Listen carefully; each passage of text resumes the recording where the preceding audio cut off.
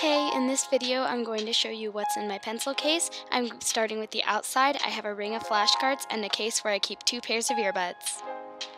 Now I'm going to start on the main compartment, and the first thing I have in there is 6 mild liners, 1 for each academic class.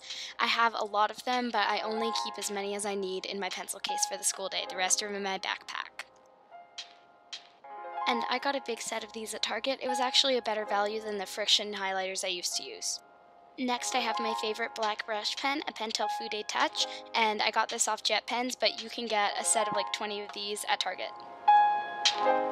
My go-to gel pen is the Pilot Juice in 0.38 millimeters. I have a big set, but I carry around green, dark red, and black.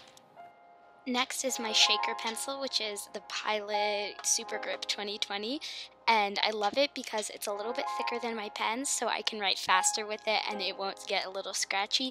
I also like that the lead doesn't break and I can shake to extend it rather than pushing.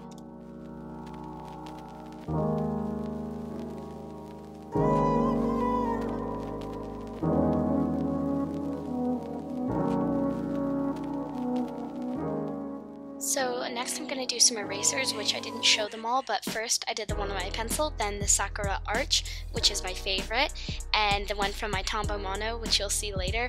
The Arch is my favorite because it erases to the point where you could never tell there was pencil there. Next is my Apple Pencil. I usually use it at home, but sometimes at school. So I recently started a studygram. I've linked that in the description. I also use my Apple Pencil to design stickers for my Redbubble shop. I'll also link that if you want to buy some stickers or notebooks. This is my Tombow Mono 2-end eraser and whiteout. These are sticky tabs. This is some lip balm and Uni HB lead. This is a Muji straight edge.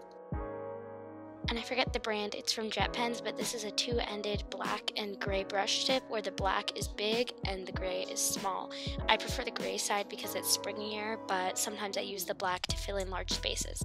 This is a Sakura Pigma Micron in my go-to size PN. I usually just use this for my bullet journal. This is just a mini glue stick from my school bookstore.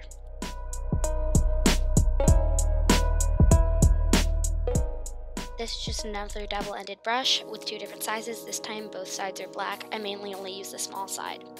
I think it's from Pentel Arts, but I know I got it at Michael's.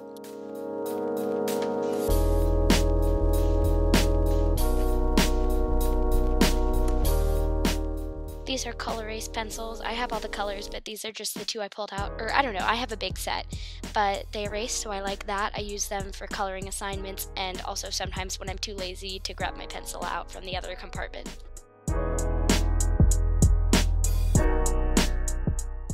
These are my white pens. I use the Uniball Signo for precise areas, and I use a liquid paper correction pen for more coverage, both more intense and a wider area.